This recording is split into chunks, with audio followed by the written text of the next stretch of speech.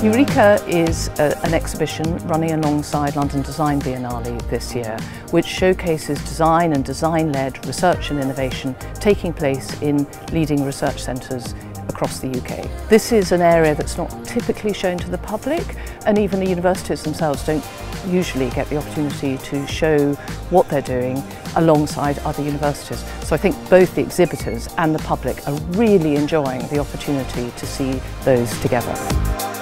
It's been really exciting to be part of EUREKA this year. I think universities have a really key role to play in designing for the future, and this research is research that is going to change people's lives and change people's futures, and to have it exhibited on such a public global stage is a really wonderful opportunity.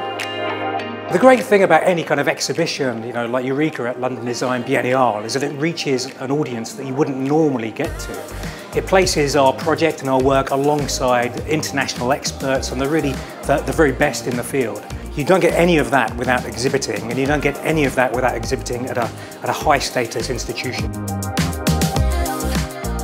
They're raising the issues, global problems, global issues.